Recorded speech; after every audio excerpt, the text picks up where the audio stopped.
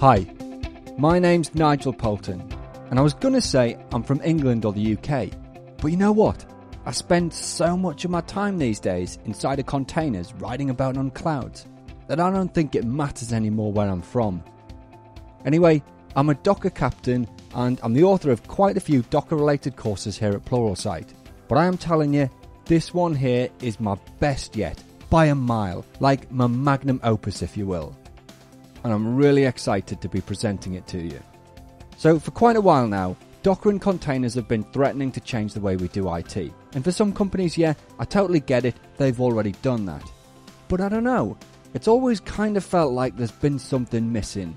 Sort of not quite there yet when it comes to being ready for prime-time, real-world production deployments at scale.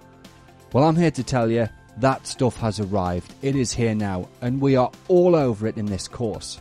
Things like native orchestration with swarm mode in all of its highly available, default secure out-of-the-box goodness.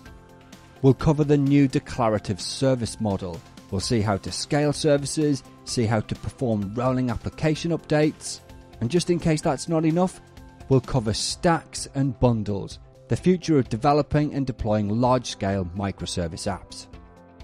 So, we'll be covering how to get up and running with Docker, of course, but we'll be throwing in all of the new things that got introduced with Docker 1.12. Now tell me that's not worth a couple of hours of your time. Let's go!